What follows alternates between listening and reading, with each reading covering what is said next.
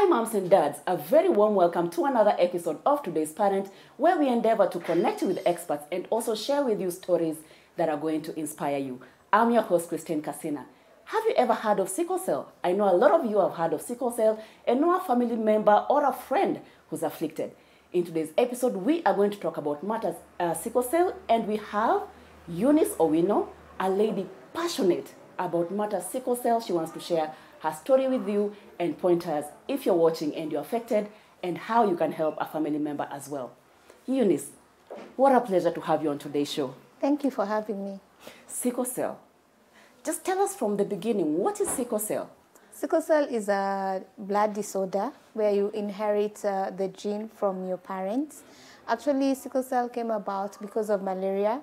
And when you find out yourself you don't get malaria as often as any other person, then you need to go and take a genotype test, which we call it genetic testing, which is done in major hospitals. Okay. Where now you'll find out if your genotype is AS or AA.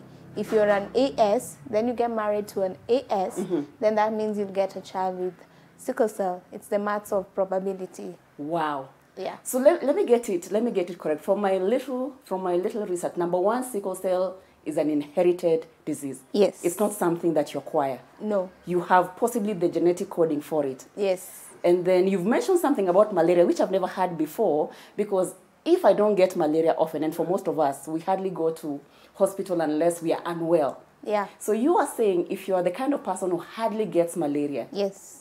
you need to ask yourself why, and possibly go to hospital and tell them, you need a genotype test. wow. Yeah. So that you can protect the future, because I think that is one of the ways we can cut sickle cell from spreading all over. Yeah. Okay. And when we say sickle cell, what does it mean when the cell is sickle?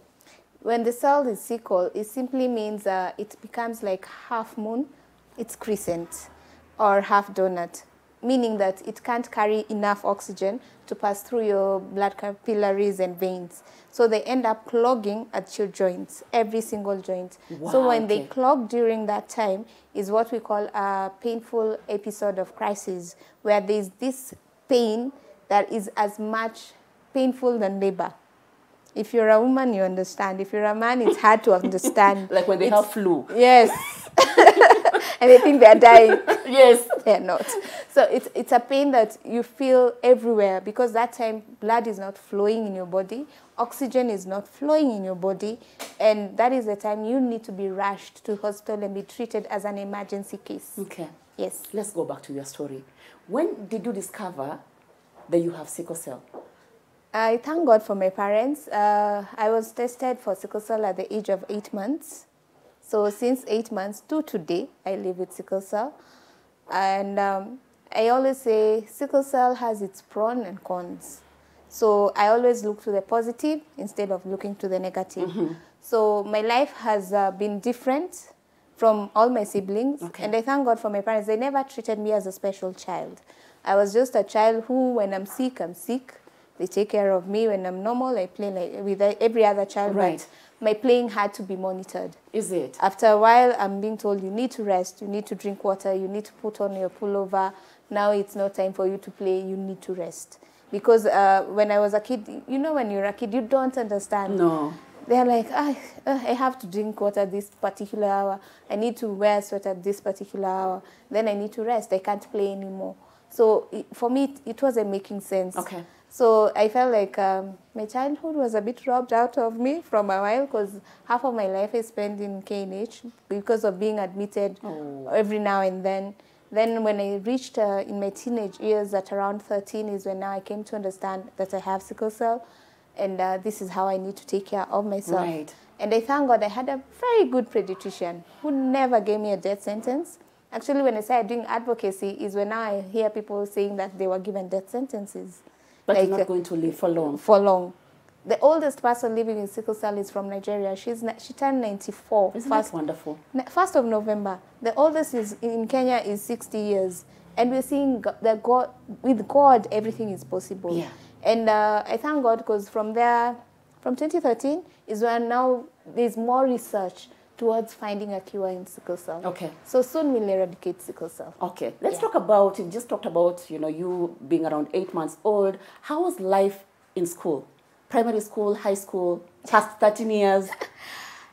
Life in primary school was very different from life in high school, because life in primary school, I was very tiny. I looked malnourished because of the swelling of the spleen, which is one of the symptoms of sickle cell.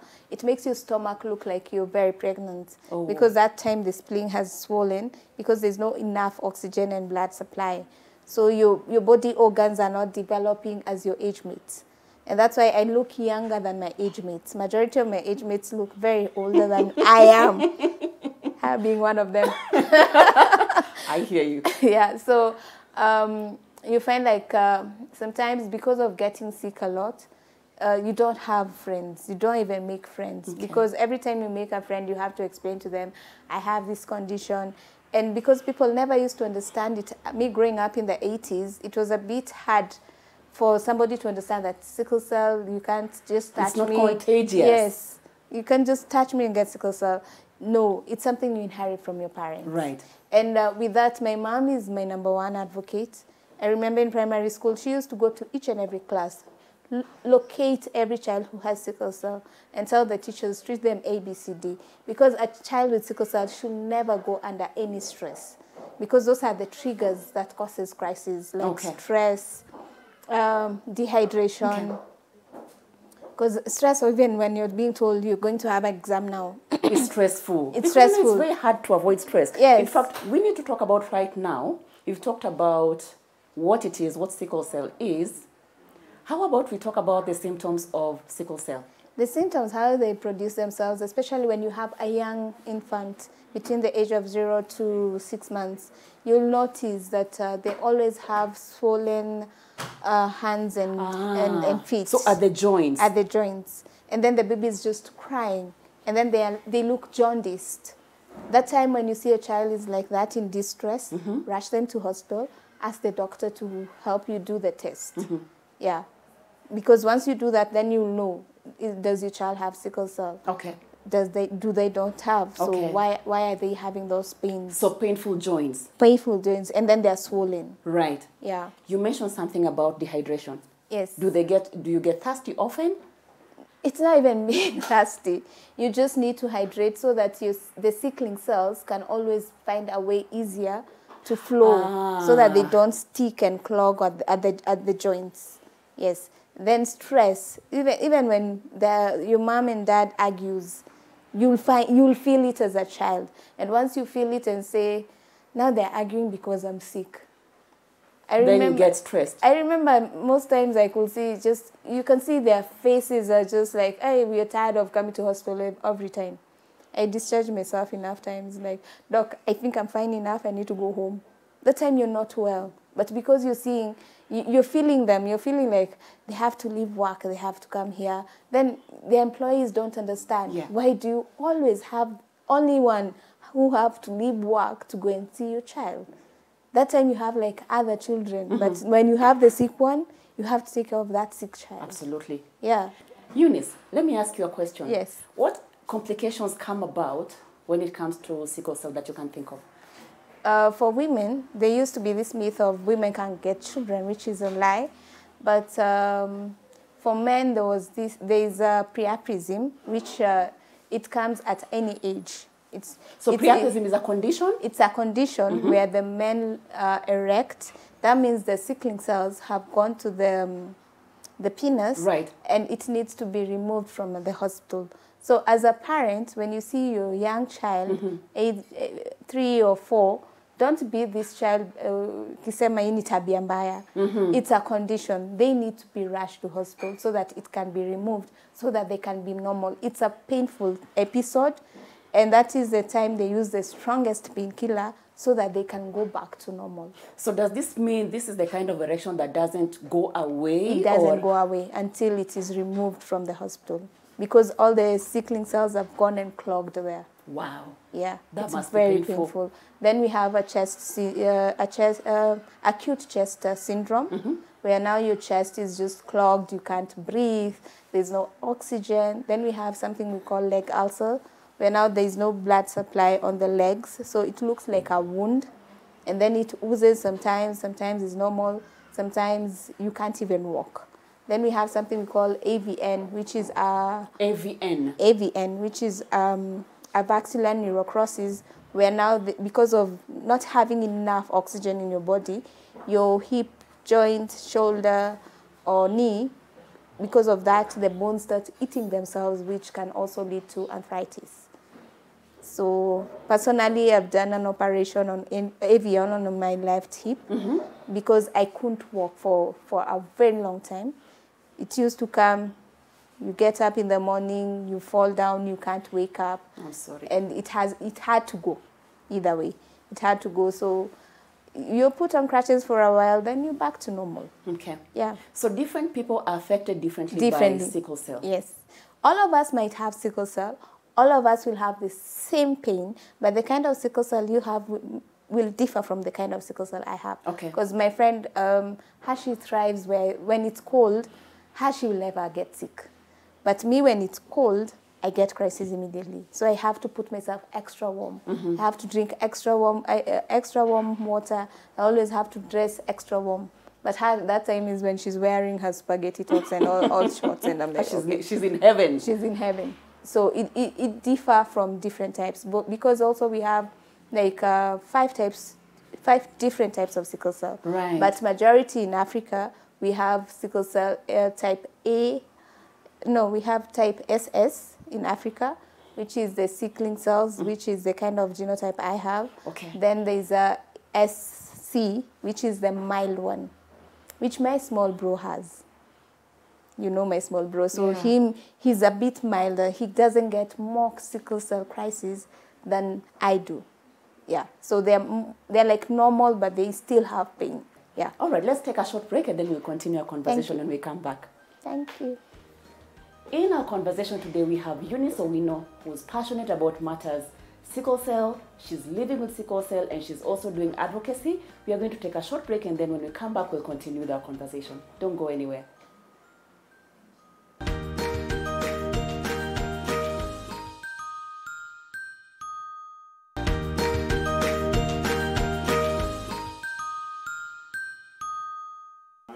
Welcome back to today's episode of Today's Parent, where we are talking about sickle cell. We have Eunice Owino in studio, and we are going to continue our conversation on managing, treating sickle cell and any other pointers that she can share with us. Eunice, when it comes to sickle cell, you've mentioned something to do with intense pain. Yes. As we're beginning our conversation about diagnosis and especially, just management, how do you manage the pain? Pain, you need to have the strongest painkiller. Very strong painkiller. The painkiller, when a normal person, when they take, they can chew a blackout for 2 hours. Wow. I mean 24 hours, even 48. It must be a strong painkiller. So nothing over the counter can help you when you're in that state of pain? And it has to be injectable, which they have to do an IV where it comes slowly in the blood. That's how it will ease that pain. Because once the pain has been released, then your muscles will relax. So once the muscles are relaxed, then you can now find out and do more tests. Okay. And find out why were they in pain? Why were they having this painful crisis? What caused the crisis? But the first thing is to manage the pain. Manage the pain. Going back to our conversation of diagnosis, you mentioned for the smaller children, jaundice, I don't know, even for adults, is it something that when it develops later, when you have too much joint pain, how do you differentiate that from, things like arthritis? It's not even arthritis. Majority of people are treated malaria. They always think you have malaria. I have a friend who got diagnosed at the age of 23. Reason being, all her life, she was being treated for malaria. Malaria sana. Instead of having sickle cell. And as a sickle cell patient, you should not get malaria because when you get malaria, it's like a death sentence. Why? Because malaria, if you have ever gotten malaria, you know how malaria can kill even your body. So you can imagine battling malaria and battling sickle cell. It will overwhelm. It's too much on the body. Yes. It's too much on the body. It's too much on the body. So That's why I always tell people, also you as a person, as an individual, you need to know what works for you. That's why I'm doing advocacy, to train even the young one. Fine, I've been told to take medication. Because personally, I was growing up, I remember sometimes I never used to take my drugs. Sometimes I became so immune to drugs, like right now if you give me something like Brufen, I can't take it. It will not work. You need something stronger. I need something stronger. So that's why I'm saying over the years, because, yeah, they didn't know better. But I was always put on Pauldrin, folic acid, paracetamol, which used to be Brufen then. So actually, Pauldrin is something you need to take when you're living in malaria-prone areas like Kisumu. Yeah. Or you're in Western Kenya, that yes, side. Where Coastal area? Yeah. Where there's a lot of malaria, then that is the time you need to be always on Pauldrin. Like when I need to travel down to Kisumu or Nyanza or Coast, I need to do Pauldrin 2 weeks before I travel. Right. So it's an anti-malaria kind of drug that fights. Okay. So you need to know your drugs. You need to have, I always call it, it's not being proud, but have a personal doctor who you work with. Who knows your journey. Who knows your journey, who understands and knows which drug works better for you. Always make sure you do clinical checkups. Every 3 months, go at least once. So that the doctor tells you you're good, your HB is going up or it's going down, or your infections, this is how it is. HB is hemoglobin. It's a hemoglobin. So you need to always check your hemoglobin. Are you gaining more hemoglobin or you're losing blood? Okay. Because sometimes you end up losing blood without realizing. Then when all of a sudden you start feeling fatigue, you start feeling headache, and then when they check your hemoglobin, they find you at 2. That is very risky. Okay. That time you're a case of emergency that you need to be transfused immediately. You need to be rushed into even ICU, HDU, whatever. Let me ask you something. As we are talking about managing, the pain and management options, treatment, is there any case of anybody who's ever been cured of sickle cell around the world? In the world, they say they have, but personally, I've not seen. Because in my years of advocacy, I've met parents who have even gone to India, done bone marrow for their kids. Unfortunately, when the kids come back, they say the immune system starts behaving like an infant. So they're trying now to learn how to manage themselves, how even to eat, how even to check the diet and all that. But unfortunately, they don't live long to testify after the transplant. Majority have passed on. So from 2013, the way I said, is when now the research has really kicked off. Now we have gene therapy, we have stem cell therapy, we have bone marrow transplant. It's still very expensive to do them, but we are yet to find a cure. Okay. So for now, the cure we can do is just stop marriages. People know your status. Just know your sickle cell status. That way, when you find, if we can't even stop marriage, then we can say we can stop you from getting children. That would be very strange that you then meet somebody and you go on a date and then you ask them, okay, and your name is? My name is Peter.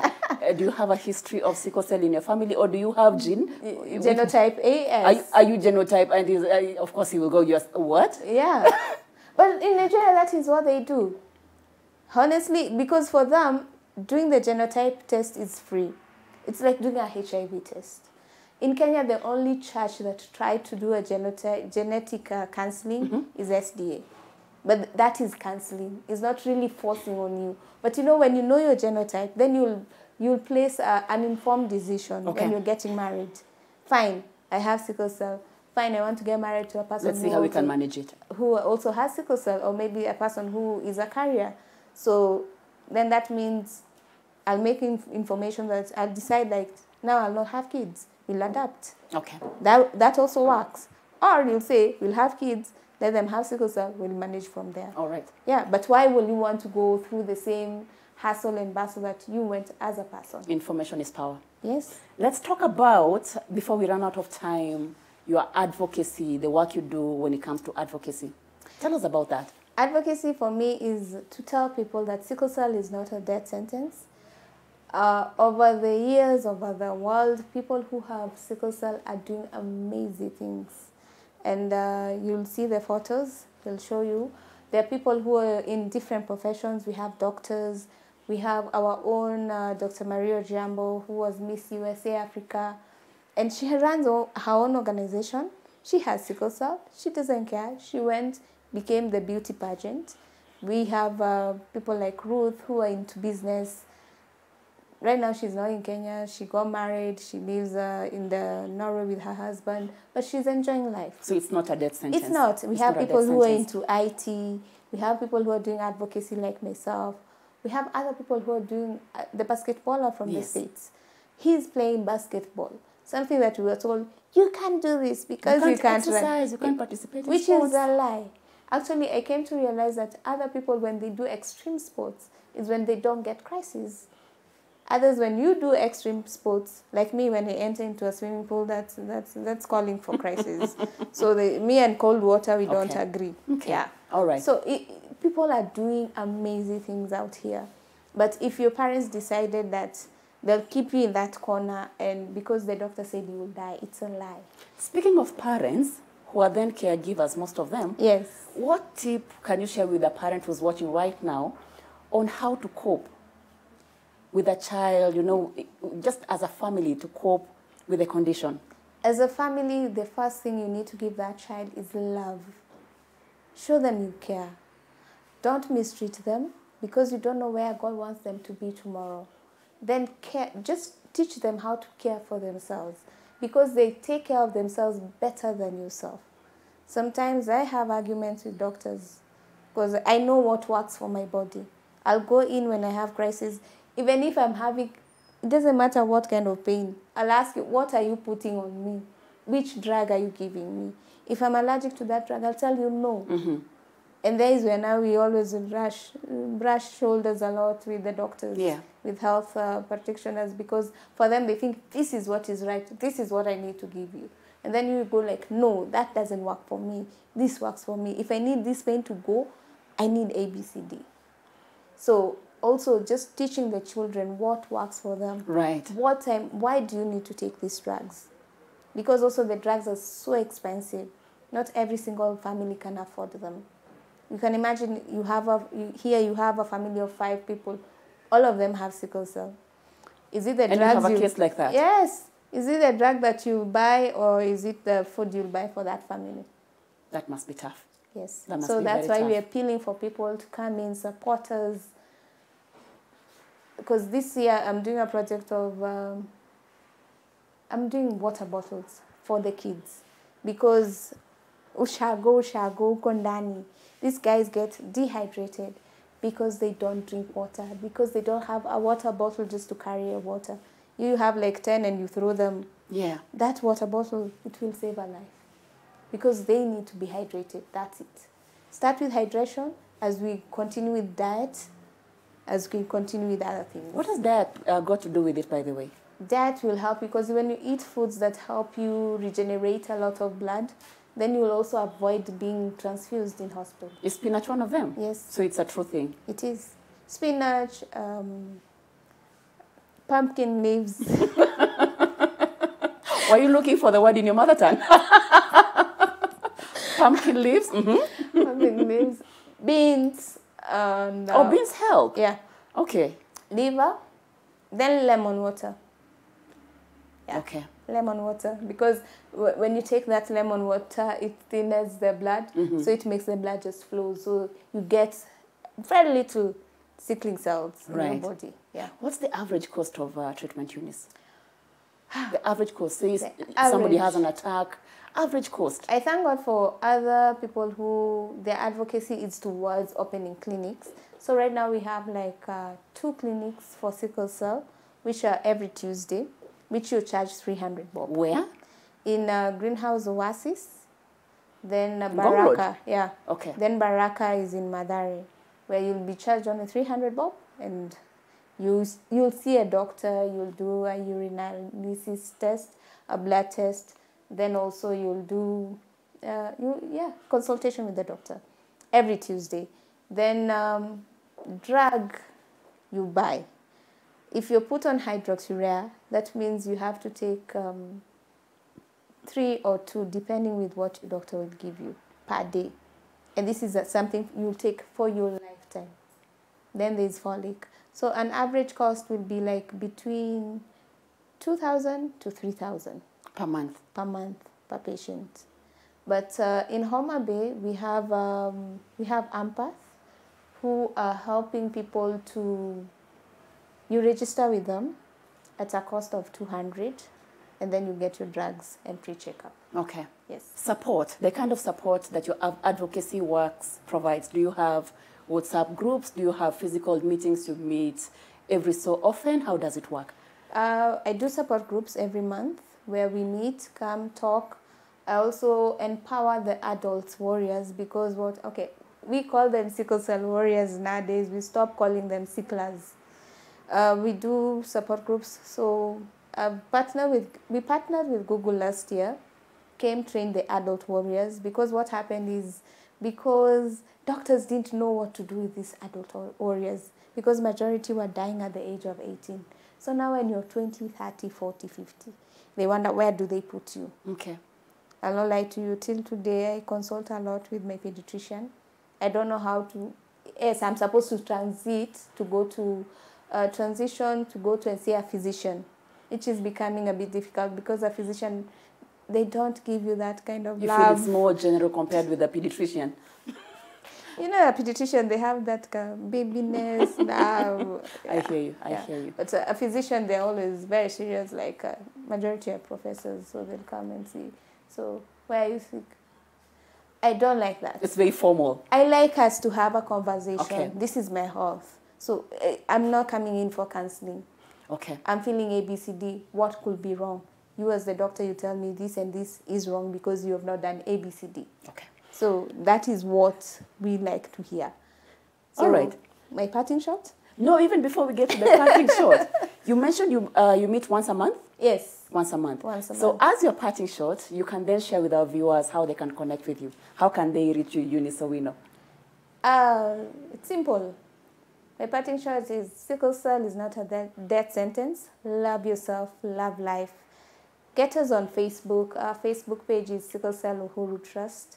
You'll find us there. You'll see the activities we always do.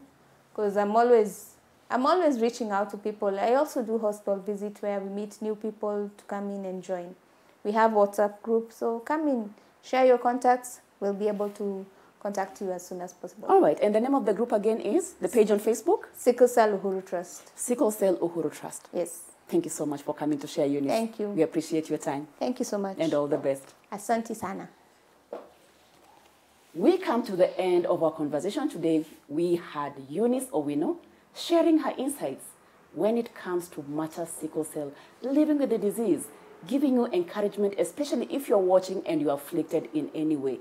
If you know a friend, a relative, a colleague who has sickle cell and you feel they need some extra support, please connect them to Eunice's platform so they can be part of a family where they are understood and they're loved and they feel that they're not alone. As Eunice has said, it is not a death sentence. I hope you enjoyed today's show. I have been your host, Christine Kasina. This has been today's Parent. We've been here in studio at Little Cribs, the home of fun, exciting, durable kids furniture. So if you're looking for kids furniture, make sure you come over at Little Cribs. If you're looking for parenting information, www.supermamas.co.ke is your resource center. We thank you for your time and look forward to having you next time. Goodbye.